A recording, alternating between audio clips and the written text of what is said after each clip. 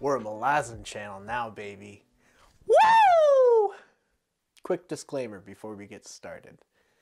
I'm in no way qualified to claim I am reviewing Malazan. I'm just a dude taking this trip for the first time. So think of this as more of a fun video portraying my thoughts on Malazan as I take the trip. If, however, you are interested in seeing the emotions that I go through and the things that I discover along my Malazan journey, then, well, stick around.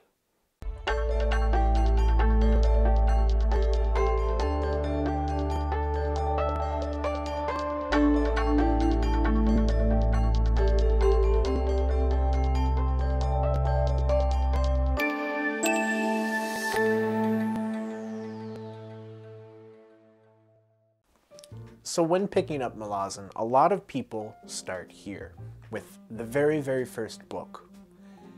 I, however, did not. And I know you're thinking, you didn't start with the first book, what are you crazy? And the answer to that is, yes, I, instead, started with Ian C. Esselmont's Knight of Knives, which takes place in between the prologue and chapter 1 of Gardens of the Moon. Are you confused yet? Because I sure as hell was. So because I read this first, I'm just going to go ahead and talk about this first, starting with the plot. Knight of Knives is by no means a great book. I'd argue that it's probably not even a good book. Knight of Knives is very straightforward. It takes place all in one night, all on one island, and basically this night happens and it's the night of the shadow moon and things are changing and there's a play for power. And we basically get into the minds of two characters, Temper and Kiska. I'll talk about them later, but they're basically thrown into events that have, much larger ramifications. And you can tell that these events have larger ramifications in the larger universe of Malazan. But Ian C. Esselmont doesn't really delve into what's happening and why it matters. He gives you the events and you catalog them in your brain and you take them with you. Eventually, you do find out what's happened in this book, which is why some people might argue that it's better read later, after you've read the series, because you'll enjoy this book a little more. I can't rightly recommend Knight of Knives to anyone because it is pretty poorly written. Some things just don't work. It's... I don't know. It's just the way it's written is kind of clunky, and it feels like a first book, and I do believe that this was Esselmont's first book he wrote, so I give the guy credit. I've heard he gets better over here, so I'm gonna stick with him. But for Knight of Knives, my general consensus is that you could take or leave it.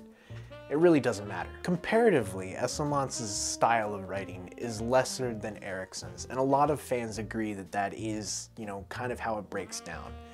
Esselmont writes in this simpler way. He doesn't pack as much information into his paragraphs that Eriksson does.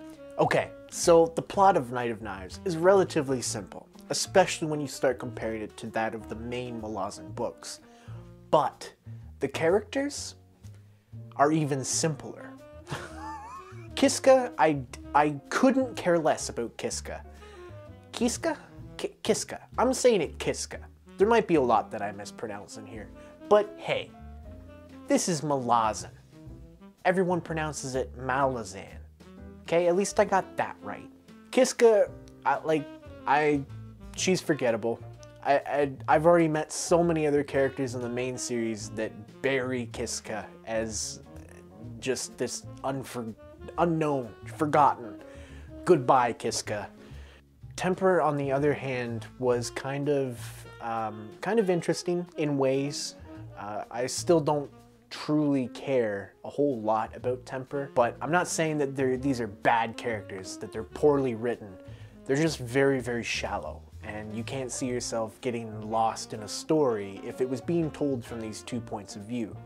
Luckily, Knight of Knives is pretty short, so you're not with these characters for very long. There is a saving grace when it comes to characters though, and that's you get a taste for some of the major players in the main Malazan series, which I enjoyed that. Anytime we were seeing someone that eventually I read more of in Gardens of the Moon, those were the moments I looked back on and I was like, okay, I'm getting a nice little rich backstory from Knight of Knives. I'm pulling from this book things that I know about these people. Granted, it's not much. You don't learn a whole lot about Taishrin or Empress Lysine or some of the other more spoilery things. But you get like a little taste, and that's enough. And I came to value Knight of Knives because when you're thrown into Gardens of the Moon, things are happening very quick, and there's not a whole lot of time to spend on trying to figure out who's who.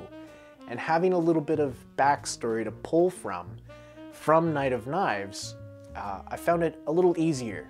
So yeah, you get like little nibbles, little tastes of these other large major players, which is really nice. And you also get tastes of what the world's about. But mostly, you get a taste of what you're in for when you get to Gardens of the Moon. If I had to take a stab at summarizing this book, I would say that it is about an ongoing war and the forces that want to lay claim to the city of Darujistan and bridge burners. Can't forget the bridge burners. It's also, actually, scratch everything I said. It's about the bridge burners. That's all it's about. The fact of the matter is, you can't properly summarize Gardens of the Moon. And that's because there's just so much happening at any given time in this book. There's not one plot being built here. There's multiple plots being built here. There's multiple things being set up. This book is more of like just one big prologue to multiple different things. A lot of people say Gardens of the Moon is a hard book to read. I would agree with them. However, I found it very easy. Malazan fans are pointing guns at me right now because they're like, who is this man? He found Gardens of the Moon easy? That's absurd! But I assure you, I found this book pretty simple, pretty straightforward. Of course, I'm not claiming I understood every little thing that was happening. No. There were many things that just went whoop, right over my head. So with Gardens of the Moon, you are thrown into the middle of a story, pretty much. Right around the climax area of one. And it's up to you to do your own work, to figure out what's happening, to pay attention.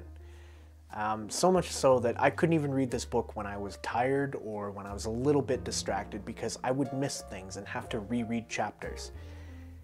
And that's a large contributor to why I think a lot of people pick this book up and put it back down, is because it's hard work. And it feels like hard work. It's not just people say, oh, that series is hard work. And you pick it up as like, oh, what? Because it has like big words in it, it's hard work? No, it is so hard. It's like you're reading a history textbook at times because there's so much to catch up on. Erikson is really good at giving you a large cast and then juggling them.